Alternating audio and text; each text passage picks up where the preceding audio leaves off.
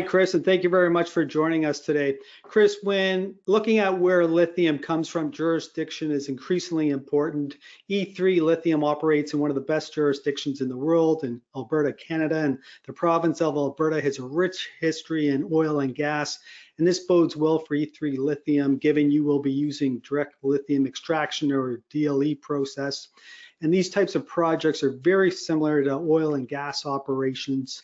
And I want to start here, and maybe you can just start with the support that E3 Lithium has received from both the provincial and the federal governments in terms of funding.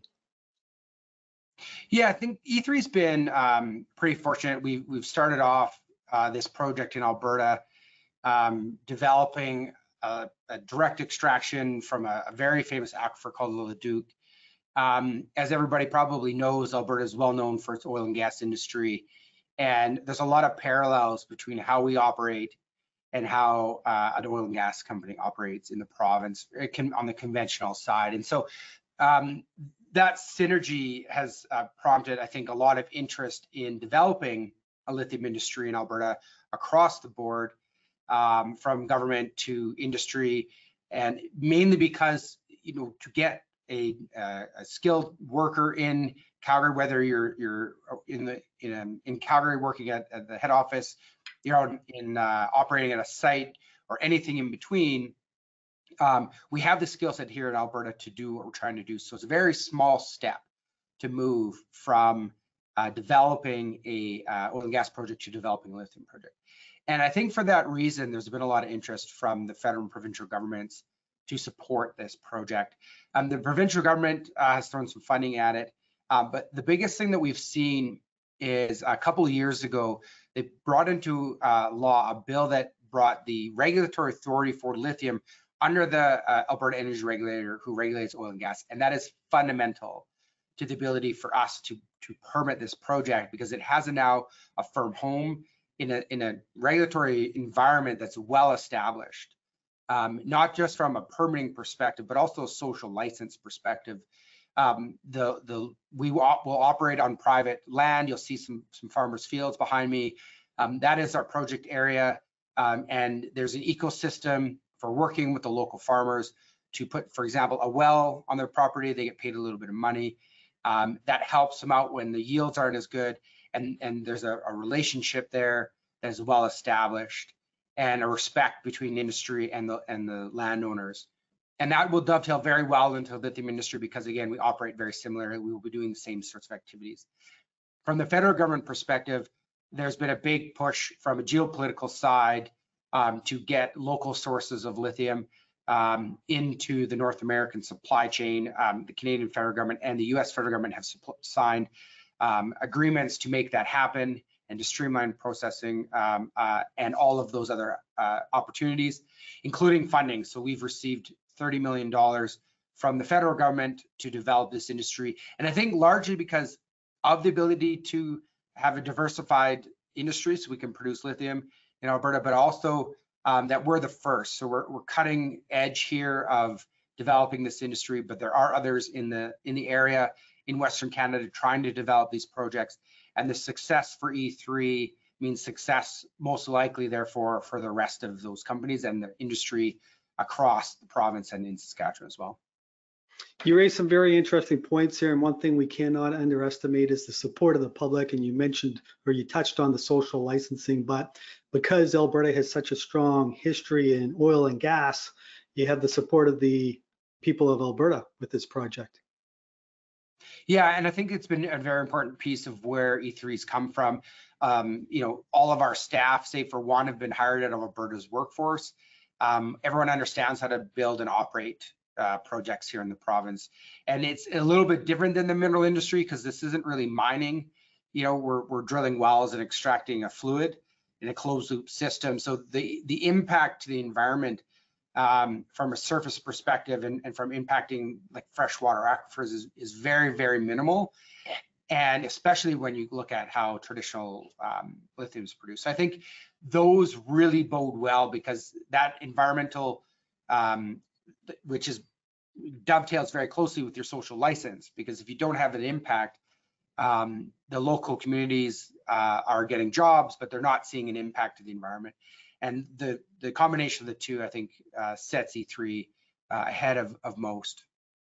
And I'm glad you brought this up. I want to delve into this a little bit different. And just as a reminder to our viewers, lithium is typically mined by traditional hard rock mining, which is what we have in Ontario or the province of Quebec, and also in Australia, where we have evaporation ponds that we find in Chile. But in Alberta, the extraction method will be using direct lithium extraction, or DLE. Maybe you can just expand on that a little bit more and what this process means. Yeah, I mean, traditionally, lithium, before the lithium race for batteries, there was one hard rock mine in Australia, and lithium was produced as a byproduct in evaporation ponds. Since the advent of the lithium battery, and more so the commercial use of that battery in stationary storage, mostly electric vehicles and other applications, I mean, you can't find a battery now that's in a high power device that's not lithium.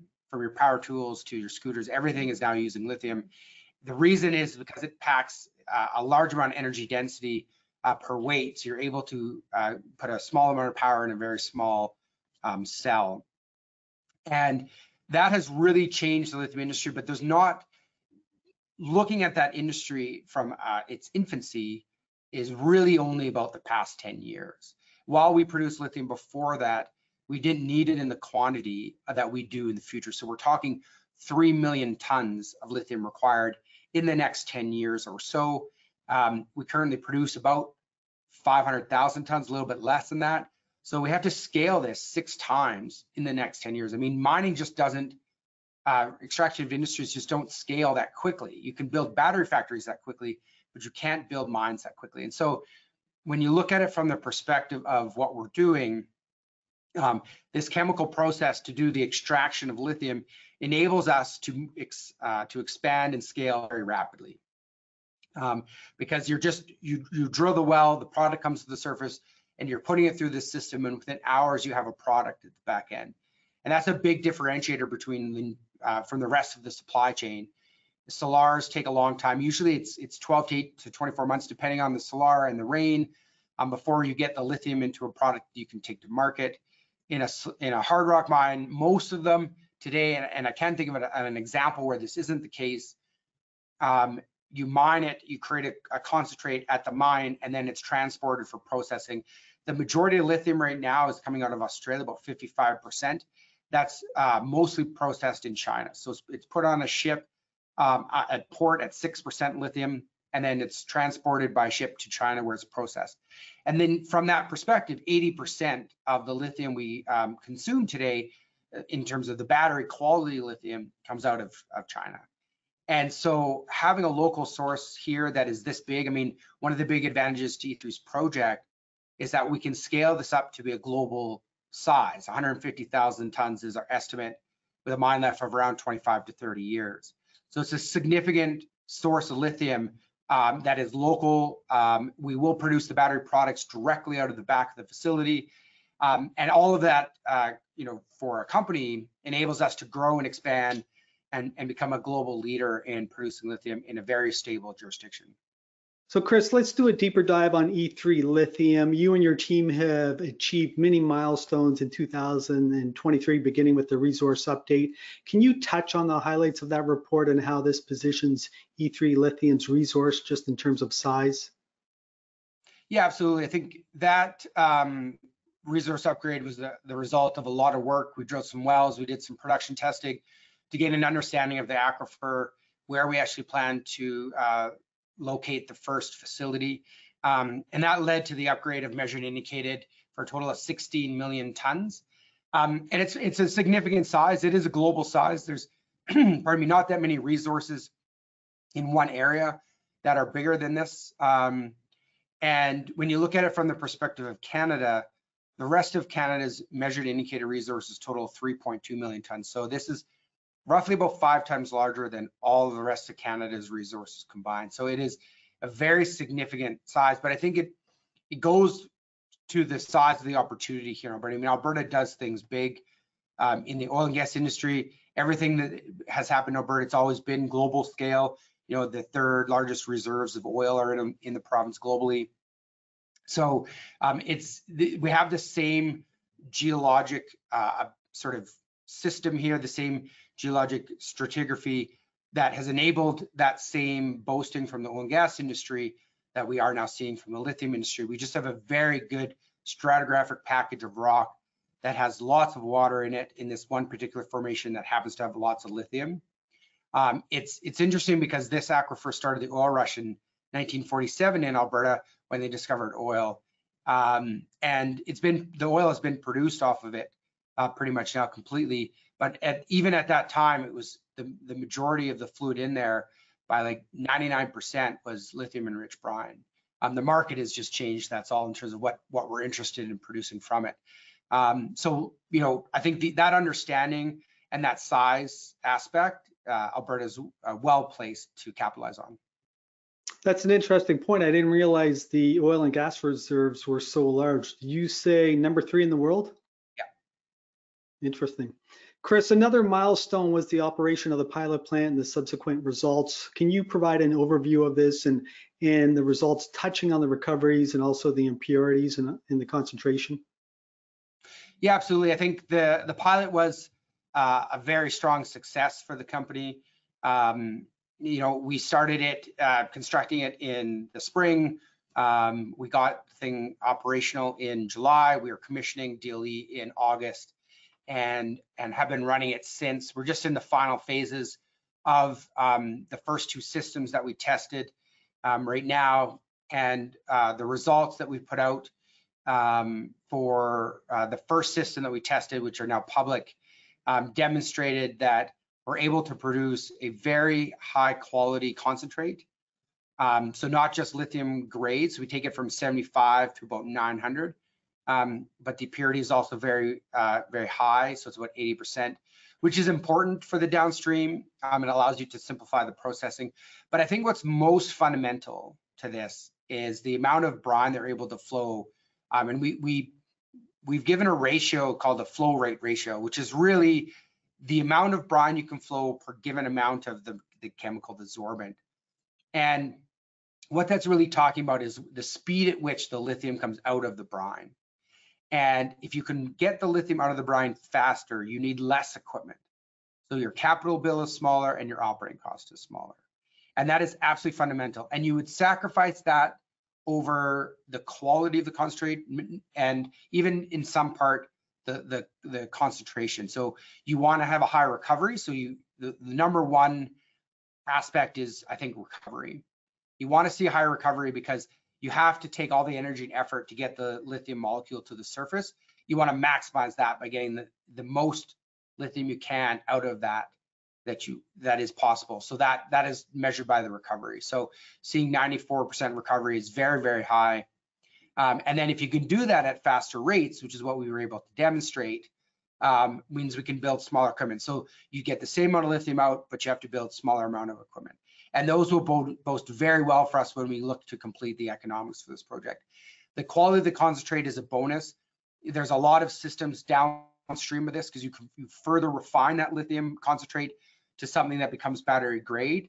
So we would sacrifice a bit lower lithium in that and a bit less quality because you have to refine it anyway if you can reduce the size of your capital equipment for the process. And we've explained that in the news announcements that we've put out, that the real focus on this was that flow rate ratio and seeing that increase. And we've seen huge amount of increase than we anticipated. We anticipated a ratio of 3, and the results we put out for the third party are 9, and we're going to put ours out soon that are going to be even higher. So that fundamentally enables us with confidence to go forward and complete the pre-feasibility study that's currently underway. Okay, I'm glad you brought that up. Let's talk about the pre-feas. What's the timeline associated with this? Yeah, so it's currently underway right now. We're working with Bloor, as we've announced. It's likely that we'll be completing it internally by the end of this year, early next. Then we have to do the process of writing it into the standard NI 4301 format. So we're anticipating sometime in Q1 to have that published. And I think that's a big catalyst for us because it enables the movement forward in a lot of ways. It enables us to start the feasibility study It enables us to start in earnest going to talk to potential partners to look for financing for this project and all of the other aspects that are important as 2024 for me and the corporate team will be more focused on how we're going to fund the development of this and looking at the project finance side. And you need that document as a critical piece to that so that we can get this thing shovel ready in 2025 and in operations by 2026. So let's move on and touch on your finances and your balance sheet. How much cash do you currently have on hand, and how will you allocate that in the coming year? Yeah, so we've got about 40 million in cash in the bank right now.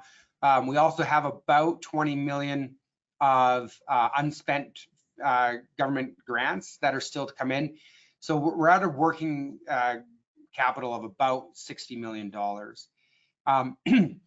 The majority of that is going to be allocated to a couple of things. One, obviously moving into the feasibility study next year, doing all the engineering for that. That's pretty critical. We'll be staffing up a little bit to add a couple of project and process engineers to assist with that big task.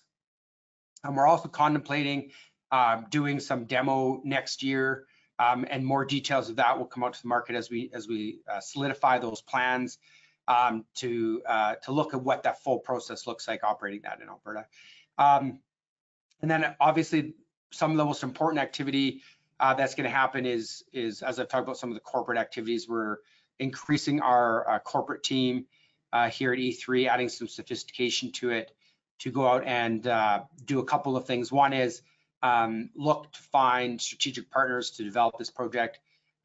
We've built a very strong reputation in the industry of committing to things and getting them done, and I think that bodes well to find good partners that are willing to work with good companies to find offtake and other types of strategic arrangements. And that all leads us to a project financing that we'll be completing, working on through this next year. And then usually those wrap up once the feasibility study is out and the final sort of I's and T's get crossed post that. So, that takes us into 25 and then we can be shovel ready. So, next year is going to be very, very busy for us. 2023 was the catalyst year. The success of the pilot was fundamental. We're very excited to see that. The pre-feasibility though is the launching pad. We get that out, we get that going. The project from there just moves forward, and we get more and more certain that we're going to start doing the all-important thing that every company needs to do at some point, which is generate revenue. And I think that for us, getting this plant built and operating by 26 is a very strong goal. And Chris, when you talk about strategic partners, I want to get a better sense of who that might be. Would that be other lithium producers or OEMs or what? Yeah, I think we're open. I mean, at the end of the day, one of the definitives that we need are customers. And to get project financing, one of the critical aspects is to have offtake contracts, but this is what the industry does. This is standard course. Most of lithium today is sold under some direct sales contract. And so that's the number one goal ultimately is to find those customers. Through that though, the industry has seen more of a strategic relationship with those. I think they bode really well because things like qualification. So if you have a more of a direct relationship with your customer, that's not just a sales contract, that bodes well for your qualification, for getting the product into the batteries, for getting through that process, and working more closely with them on a day-to-day basis, and not just signing the contract and then delivering the product in 2026. And I think that is where the industry is going right now, because I think that the shortness of supply and that supply differential that the market is predicting, and it's just fundamental to the fact that it takes a lot longer to build a mine than it does a battery plant. And so being able to secure your supply to enable that your cars have lithium is fundamental to some of these companies. And it's not just OEMs, it's also the battery companies are looking at this very closely as well.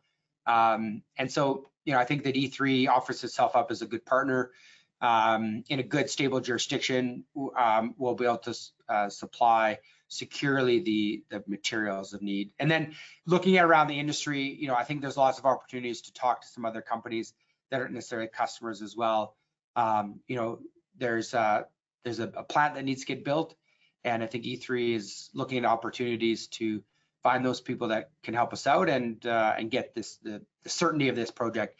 And the conversations are already well underway, but again, the launching pad for most of this is that pre-feasibility study. So let's just summarize all of this for our viewers in terms of the path or the road to production. You mentioned you want to go into production by 2026. So what are the next steps in order to meet that objective? Yeah, absolutely. So the next little while, we've got a bunch of news coming out about the success of the pilot. We'll be talking about, you know, the downstream processing. Eventually, we'll outline the technology that we plan to use for the first commercial plant, both for the DLE perspective, whether that's ours or third parties, as well as the downstream processing and all of that work to understand that. And it's a combination of those two pieces because they have to work together. That work is ongoing right now as the results from the pilot come in. We still have one more system that we're testing, so we're going to be waiting for that to come in before we make the final assessment. But all of the work is happening right now. I think that's very exciting because that locks a lot of things in. That certainty of that really drives us forward, because then the next step is to work with those companies to design a commercial plant. So take the data we've gathered from the pilot and design something commercially. And then we're looking at, as I mentioned, at a demo in 2024 as we do the engineering. And then we want to have the fees done sort of late 24, early 25. It's about the right time frame, 12 months from pre-fees to fees. And then, you know, it's project financing, it's detailed design, you're ordering equipment, things start showing up on site. You start constructing, you start drilling wells, and you know, you aim to be hopefully in operations before the end of 2026. So it's a lot of work, but it's how the company creates value. And if this one project, this one plant, the first plant is successful, you know, the real opportunity for E3 is 4 more of those. And that opportunity, when you look around at what we have in terms of, we've got land in Saskatchewan, we've got the Rocky property we haven't looked at yet from any detail. I think there's a good opportunity for some M&A in the space as well. I think there's, you know, we have a good cash balance that can't be said for all of the DLE companies out there right now that are a bit further behind us trying to get their projects running. And I think there's some good opportunities.